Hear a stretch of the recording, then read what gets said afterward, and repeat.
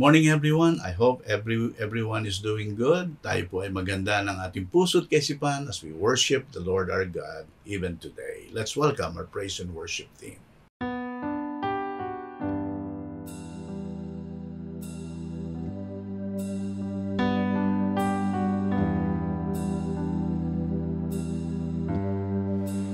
Thank you for the cross, Lord.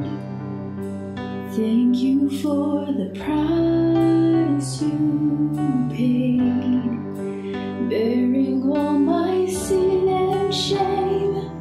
In love you came and gave amazing grace. Thank you for this love, Lord. Thank you for the nail pieces. Wash me in your cleansing flow. Now all I know, your forgiveness and embrace. Worthy is the Lamb seated on the throne. Crown you now with many crowns. You reign victorious,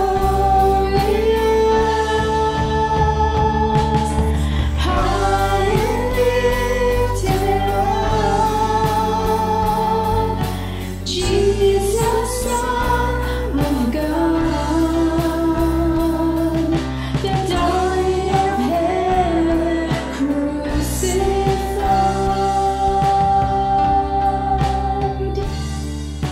Worthy is the Lamb. Worthy is the Lamb. Thank you for the cross, Lord. Thank you for the price you paid, bearing all my sin and shame. In love you came and gave amazing grace. Thank you for this love, Lord. Thank you for the nail-pierced hands. Wash me in your cleansing flow. Now all I know, your forgiveness and embrace. Worthy is the Lamb seated on the throne. Crown you now with many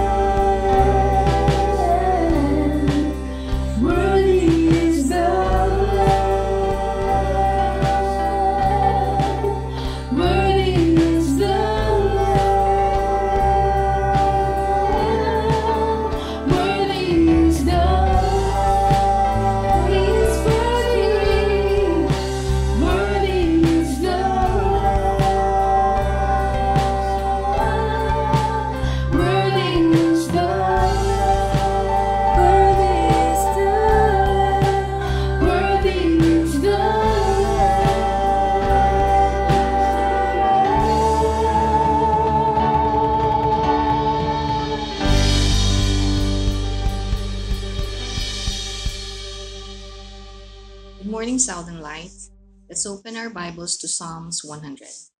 And let's read it from there. Psalms 100 says, Make a joyful shout to the Lord, all ye land. Serve the Lord with gladness. Come before his presence with singing. Know that the Lord, he is God. It is he who made us, and not we ourselves. We are his people, the sheep of his pasture. Enter his gates with thanksgiving, and into his courts with praise. Be thankful to him and bless his name. For the Lord is good, and his mercy is everlasting, and his truth endures to all generations. May the Lord add blessing to the reading of his word.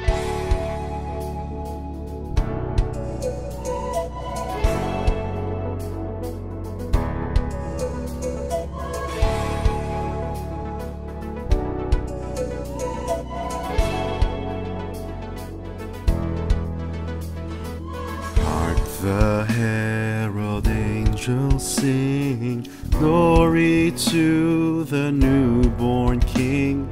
Peace on earth and mercy mild, God and sinners reconciled. Joyful all ye nations rise, join the triumph of the skies. With angelic hosts proclaim, Christ is born in Bethlehem. Hark the herald angels sing, glory to the newborn King.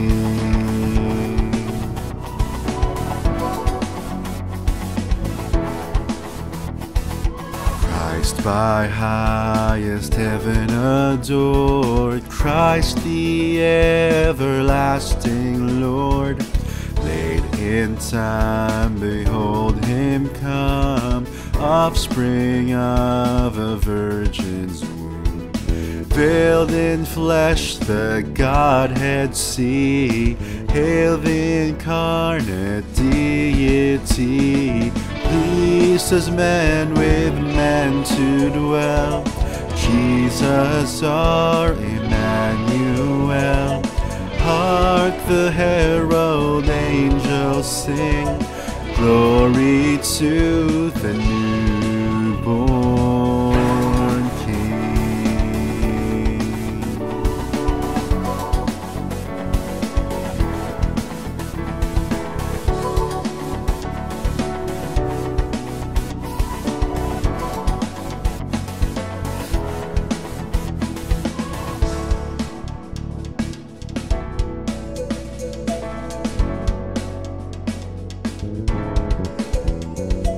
Hail the heaven-born Prince of Peace, hail the Son of Righteousness.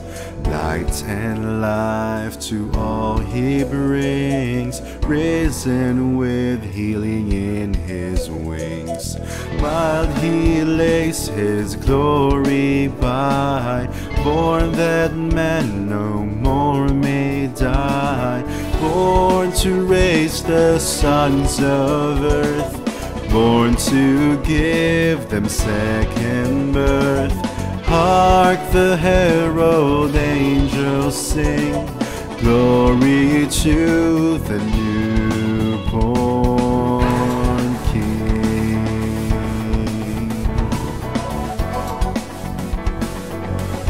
His name is Jesus.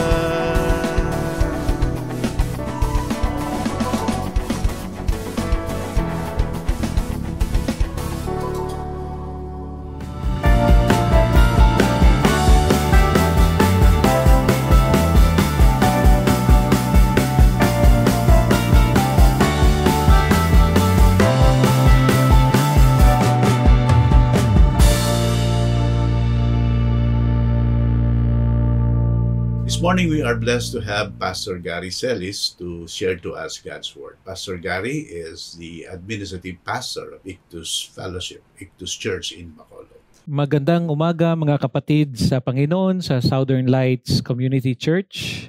Pagpapala sa inyo galing sa Panginoon at sa amin lahat dito sa Ictus Bacolod. Kami ng pamilya ko ay tumira sa Quezon City noong 1999 hanggang 2007 at nakakamiss ding magsalita ng wikang Tagalog. Pero mas maganda pa rin magsalita ng Ilonggo. Di ba, Vince, kapatid? At mas maganda ang Ilongga. Salamat po sa privilege na makadala ng mensahe ng Panginoon sa kanyang salita sa umagang ito.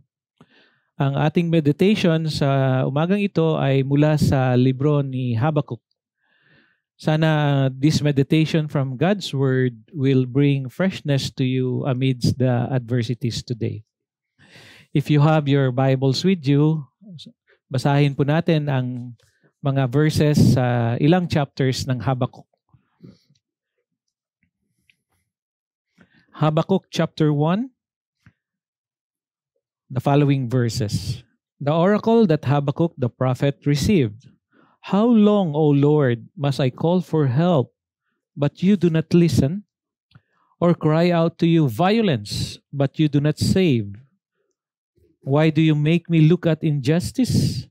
Why do you tolerate wrong? Destruction and violence are before me. There is strife and conflict abounds. Therefore the law is paralyzed, and justice never prevails. The wicked hem in the righteous, so that justice is perverted. Verse 5, look at the nations and watch and be utterly amazed, for I am going to do something in your days that you would not believe, even if you were told. I am raising up the Babylonians, that ruthless and impetuous people, who sweep across the whole earth to seize dwelling places not their own. They are feared and dreaded people. They are a law to themselves and promote their own honor. Jump to verse 12. O Lord, are you not from everlasting? My God, my Holy One, we will not die. O Lord, you have appointed them to execute judgment. O Rock, you have ordained them to punish. Verse 13, your eyes are too pure to look on evil. You cannot tolerate wrong. Why then do you tolerate the treacherous? Chapter 2, verse 1. I will stand at my watch and station myself on the ramparts. I will look to see what he will say to me. Let's jump to verse 2. Then the Lord replied, write down the revelation and make it plain on tablets, for the revelation awaits an appointed time. It speaks of the end and will not prove false. Though it linger, wait for it. It will certainly come and will not delay. See, he is puffed up. His desires are not upright. But the righteous will live by his faith. Indeed, wine betrays him. He is arrogant and never at rest, because he is as greedy as the grave, and like death is never satisfied. He gathers to himself all the nations and takes captive all the people. Let's pray. Father, we thank you for your word that will inspire us, encourage us, teach us, and guide us as we navigate through life. Salamat po sa presence niyo at sa mga nakikinig. Salamat po sa Holy Spirit niyo na mag-enlighten sa kanila. In Jesus' name we pray. Amen. There is a story of this preacher who did not know how to swim, and he fell sa ocean at naswept away siya. Habang nandyan siya sa dagat, a ship passed by him, and the captain asked, Sir, do you need help? The preacher answered, No, God will save me. Then a little while, a fisherman in his boat passed by and asked the same question, Sir, do you need help? Ang sagot ng preacher ay ganun pa rin. No, God will save me. Eventually, ang preacher got drowned at namatay at pumunta sa langit. Then he asked God, "Why didn't you save me, Lord?" And God answered him, "I sent you 2 boats, and you didn't want to be saved."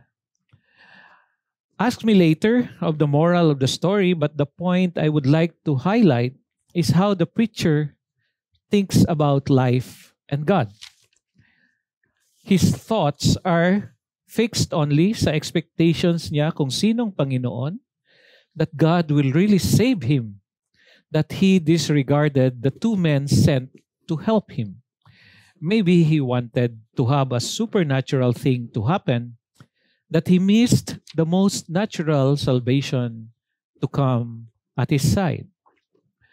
Ito po ay parang story rin ng Israel, the chosen people of God, who chose to trust in human kings rather than the God who committed himself to lead them and care for them. The human kings of Israel.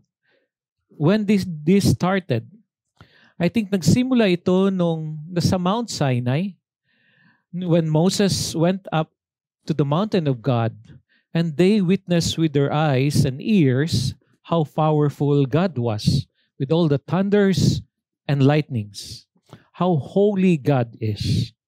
And after some time, Israel confessed to Moses that they are so afraid of God that they wanted a human king to rule over them. And interestingly, pinagbigyan sila ng Panginoon. He had Samuel anoint Saul. And the story was that Saul became a disaster. Ano ba talaga ang nangyari after King Saul? The rest of the history of Israel were kings who were mostly described as they did evil in the eyes of the Lord. And at the same time, Israel was also guilty of that. With these evil deeds of Israel and their kings, anong ginagawa ng Panginoon? Ang ginawa ng Panginoon. God allowed pagan nations to invade the land and carry Israel as a people into exile. The prophets like Jeremiah and Habakkuk, whom we meditate on this morning, were sent to warn Israel to repent and turn their back from idolatry. But just like the human kings, Israel continued to live in sin. Habakkuk was there to warn them.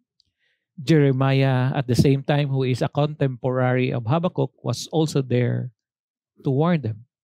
Sa story natin sa preacher na nalunod, Habakkuk and Jeremiah were like the 2 people sent to Israel to save them from drowning. And our meditation today will have 3 points to ponder. Number 1, the silence of God. Number 2, the surprises of God. And number 3, the sovereignty of God. Let's go to the first point.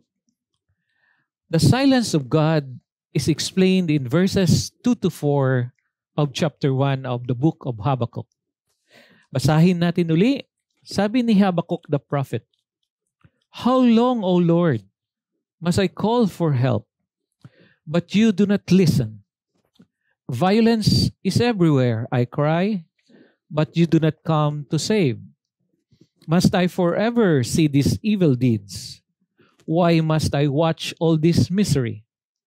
Wherever I look, I see destruction and violence. I am surrounded by people who love to argue and fight. The law has become paralyzed, and there is no justice in courts. The wicked far outnumber the righteous, so that justice has become perverted." The New Living Translation stated that. But there is another translation in the contemporary English version that I would like to read. Sabi niya, "Our Lord, how long must I beg for your help before you listen? How long before you save us from all this violence? Why do you make me watch such terrible injustice? Why do you allow violence lawlessness, crime, and cruelty to spread everywhere. Laws cannot be enforced. Justice is always the loser. Criminals crowd out honest people and twist the laws around. Ito yung situation ni Habakkuk when he came in as a prophet. There was injustice, violence, lawlessness, crime, and cruelty. People are suffering because of the pandemic. Pero we know that some people are taking advantage of this. Some have become rich. Others, very rich. Some made a very big profit. While the nurses are resigning because the pay is low and the risks are getting higher and higher. Kahit sinulat ito centuries ago, we find that the issues that Habakkuk the prophet and Jeremiah dealt with are quite similar to ours. There are wars, unimaginable suffering. There is injustice. You would hear that every now and then. Poverty is also everywhere. There is social disparity. The poor getting poorer, the rich getting richer. The leaders are corrupt. Maybe during election also. What are they doing is exactly what is happening to our country. And all this in the seeming silence of God. Such that the opening verses of Habakkuk, ang pag-cry out ni Habakkuk ay, "How long, O Lord? How long shall we wait?" The same time we cry also, "How long, O Lord, will our country remain like this?" Habakkuk asked the Lord hard questions, just like Job who suffered from not doing anything. At ang isang reality sa ating Panginoon is that He is a God who is silent. Yes, He is a communicator.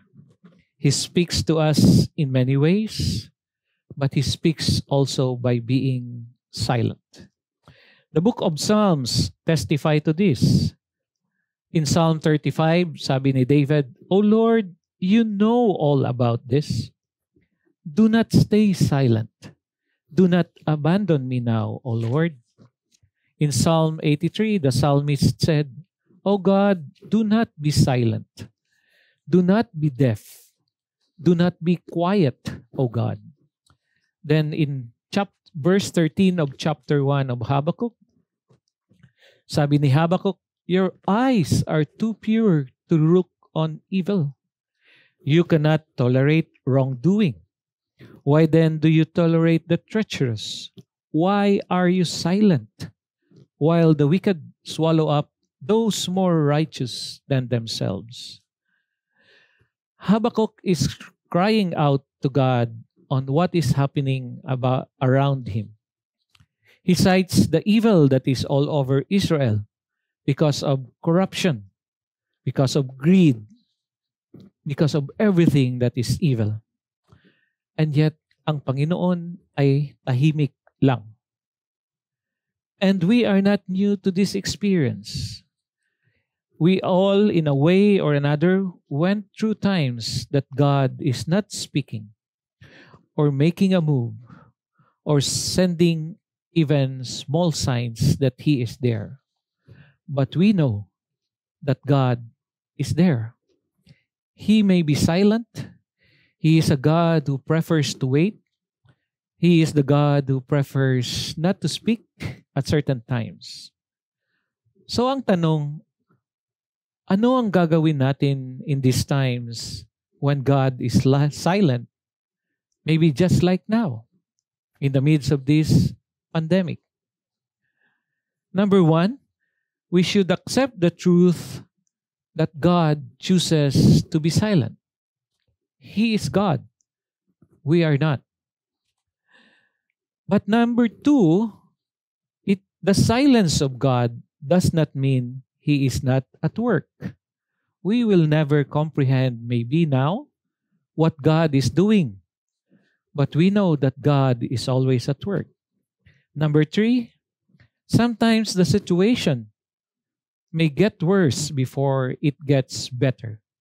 This is easier said when we are in the midst of these difficulties, of sickness, we are crying out to God. Kailan pa po, Panginoon, kayo mag-work o mag-move o magsalita? And number 4, trust the Lord. Even if He seems absent and does not say anything, our trust remains in Him. When I got infected with COVID August last year, it was one of the worst times of being sick. I was helpless, I was weak and disoriented. And I have longed to hear from the Lord for assurance that I will be okay and that my family, my wife and children will also be okay. I will be healed and the sick feeling for several days will come to an end. So I read the Bible, trying to find a verse or passage that will speak to me directly. Wala. I listened to hymns in YouTube, and I did not have the strength to finish the song. I tried to pray, and hopefully will hear a voice telling me it will be okay. Pero wala din. For 10 days, God was silent in all these days that I was sick. So what sustained me? It was the word of promises of the Lord. His promises that I can recall to mind, and I hanged on to them. Promises that God said in His holy word. And I told God, I will cling to these promises of yours, whether I will get healed or not, because these are your words, and your words will eventually be fulfilled. But in the meantime, I was suffering, hoping, and praying in silence, in the midst of the silence of the Lord. Is God forever silent? No. Is He at work if we don't see it? Yes. And sometimes when He gives an answer, it will surprise us. Habakkuk was crying out to the Lord, "How long, O Lord? How long will you act? How long will this injustice end? How long will the deaths stop? How long will the lagay stop?" And in verses 5 to 11, sinagot ng Panginoon si Habakkuk. The second point of our meditation this morning is the surprises of God, or the unpredictability of God. Verse 5. The Lord replied, "Look around the nations. Look and be amazed. For I am doing something in your day, or something you wouldn't believe, even if someone told you about it. I am raising up the Babylonians, a cruel and violent people. They will march across the world and conquer other lands. They are notorious for their cruelty and do whatever they like. Their horses are swifter than cheetahs and fiercer than wolves at dusk. Their charioteers charge from far away. Like eagles, they swoop down to devour their prey. On they come, all bent on violence. Their hordes advance like a desert wind, sweeping captives ahead of them like sand. They scoff at kings and princes and scorn all their fortresses. They simply pile lumps of earth against their walls and capture them. They sweep past like the wind and are gone. But they are deeply guilty, for their own strength is their God." Verses 5 to 11 says two things. Number 1, according to the Lord, He is telling Habakkuk something is about to happen that even Habakkuk will not be able to believe. Number 2, and this something that will happen is that the Babylonians will be used to discipline Israel, and this is the kind of people they are. They are cruel and violent. They do whatever they like. They are bent on violence. They scoff at kings and princes, and their own strength is their God. So the background where Habakkuk is coming from, how long, O Lord, will Judah continue to be corrupt, evil, and unjust? God answered by saying, if Judah is evil and corrupt, I will bring a more evil people to destroy them, to teach them a lesson. In a sense, sabi ng Panginoon, kung nanggigigil ka sa gobyerno o ahensya ng gobyerno ngayon, and you ask the Lord to bring an end to the corruption and evil, the Lord answered your prayers by bringing in the Taliban or the Abu Sayyaf to rule over you. And this leads us to two questions. Number one, can God use something evil for His own purposes? And the answer is yes, a big yes. The evil and good are not equal. The powers of God are never equal with evil. Evil is always under God's reign. Remember the story of Joseph the dreamer. After being sold into Egyptian slavery by his brothers, God used Joseph to provide food for the world during famine. Then Joseph's brothers who came to Egypt asked for forgiveness, and this is the reply of Joseph in Genesis chapter 50, verse 20. As for you, you meant evil against me, but God meant it for good, to bring it about that many people should be kept alive as they are today. God used the enslavement of Joseph for the preservation of lives around the world. Another one, on Good Friday, the most despicable, vile, and evil act ever was committed. The Son of God was crucified, but God used it to accomplish His eternal purposes, as recorded in Acts chapter 2. Jesus, the God-man, was sinless, yet He was condemned as a sinner and hung on a Roman cross. In His perfect life and crucifixion, He satisfied the wrath of God and made way for sinners to be forgiven and made right with God. Can God use evil for His purposes? The answer is yes. But according to James chapter 1, God is not the author of evil. And again, evil or Satan is never equal in power with God. So when we look at this pandemic, there was a time that Pastor Joe preached to us about what God is doing in this pandemic. The answer is God will accomplish His purposes. That of preaching the gospel and discipling one person at a time. Number two question, can we expect God to answer our prayers in the way we want it answered? Ang answer is no. Because we have an unpredictable God. The surprises that comes when God is at work is that we can never predict Him. Perhaps we will never understand it, that God will always accomplish His purpose no matter what. Ang ating Panginoon ay hindi natin mapredict. He cannot be managed.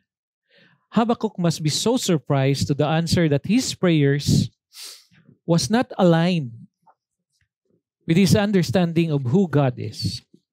Sabi ni Habakkuk sa verse 12 of chapter 1, O Lord my God, my Holy One, you are eternal. Surely you do not plan to wipe us out. O Lord, our rock, you have sent these Babylonians to correct us, to punish us for our many sins. But you are too pure and cannot stand the sight of evil. Will you wink at their treachery?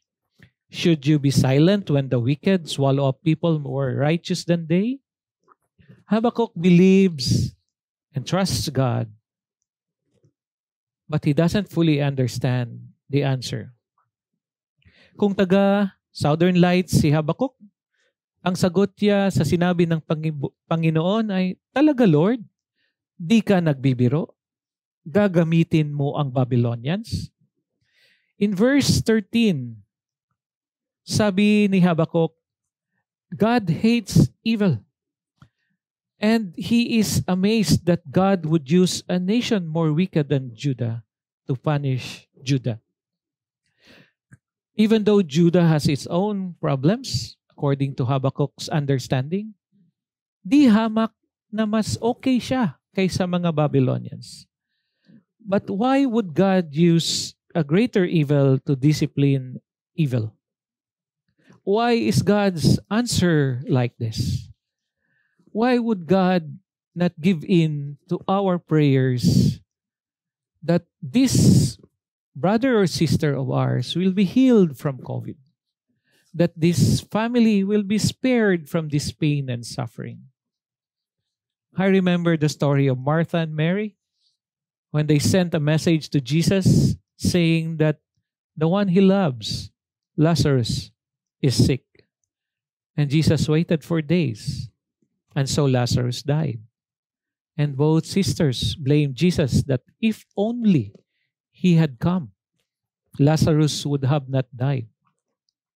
But Jesus had other plans, and it is for the glory of God alone and for the people to believe. Death is evil, but God can turn it into something good. Do you want a predictable God? Do you want all your prayers to be always answered? Do you want your struggles to end the soonest? I do. Gusto ko. Sickness, do we want sickness to be healed in just one prayer? Ako din. That would really be good. But where would faith come in? Our faith is tested in the silence, the experience that we experience with God. Our faith is tested in the surprises or the unpredictability of our God. So what did Habakkuk do after his second set of questions to the Lord? Sabi niya sa verse 1 ng chapter 2, I will climb to my watchtower and stand at my guard post. There I will wait to see what the Lord says and how He will answer my complaint. Dahil kilala ni Habakkuk ang Panginoon, he will continue to wait on Him and trust that God knows what He is doing. Our last point, found in chapter 2, verse 2 and following, is entitled The Sovereignty of God. Verse 2, Then the Lord said to me, write my answer plainly on tablets so that the runner can carry the correct message to others. The vision is for a future time. It describes the end that it will be fulfilled. If it seems slow in coming, wait patiently, for it will surely take place. It will not be delayed. Look at the proud. They trust in themselves and their lives are crooked, but the righteous will live by their faithfulness to God. Wealth is treacherous, and the arrogant are never at rest. They open their mouths as wide as the grave, and like death, they are never satisfied. In their greed, they have gathered up many nations and swallowed many peoples. But soon their captives will taunt them. They will mock them, saying, What sorrow await you, thieves? Now you will get what you deserve. You become rich by extortion, but how much longer can this go on? Suddenly your debtors will take action. They will turn on you and take all you have, while you stand trembling and helpless, because you have plundered many nations. Now all survivors will plunder you. These verses can be summarized in one thought as God's answer to Habakkuk's plea. Don't worry, Habakkuk. The Babylonians will themselves be destroyed after I have used them. And this came true. Babylonians swept into Jerusalem, and after some time, history recorded their destruction. In verse 5, Babylon is compared to a drunkard whose appetite is never satisfied. One night, in all their drunkenness, from their king Cyrus, from their king, not King Cyrus, from their king down to their soldiers, to their peoples, to the generals and everything, King Cyrus of the Persians went into the Babylonian city and destroyed them. And Babylon was never heard of after that. God is king. God owns the nations.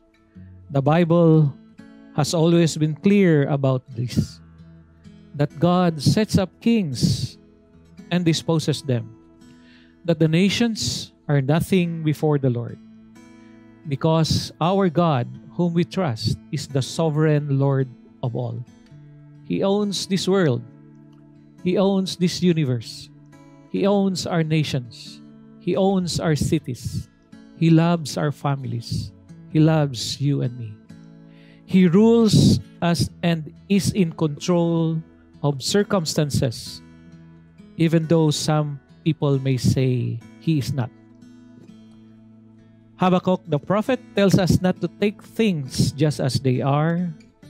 Habakkuk says, view things from the eyes of faith. And our eyes of faith is not like the bahala na attitude of us Filipinos, which is simply an expression of default for the lack of better alternative. This faith is founded in Yahweh, who is faithful to His word, because God declared that this in Habakkuk, that the righteous will live by faith. Our trust is in our God who is sovereign. Verse 17 of chapter 3, faith enables Habakkuk to say, even though the fig trees have no blossoms, and there are no grapes on the vines, even though the olive crop fails and the fields lie empty and barren, even though the flocks die in the fields and the cattle barns are empty, yet I will rejoice in the Lord. I will be joyful in the God of our salvation. In chapter 1, Habakkuk was very low. He was despairing because of the evil around him. In chapter 2, he goes up to the watchtower to wait for the answer of the Lord. In chapter 3, we see him praising God. And the last phrase of the book says, and makes me walk on my high places. Habakkuk now understands and offers a prayer of praise because he realized that God is in control. To summarize our meditation today, this morning, mga kapatid ko sa Southern Lights, God sometimes seems to be inactive, silent, but He is involved. Our God is holy. He will not tolerate evil. This pandemic will come to an end. God hears and answers our prayers. He will do it on His own way. Because God answers our prayer not in the way we expect it to be. May we all continue to trust the Lord, to persevere under the present difficulties and pain, to keep on obeying the Great Commission of Jesus, making disciples one at a time, because He will come again, and may we be all found faithful in Him.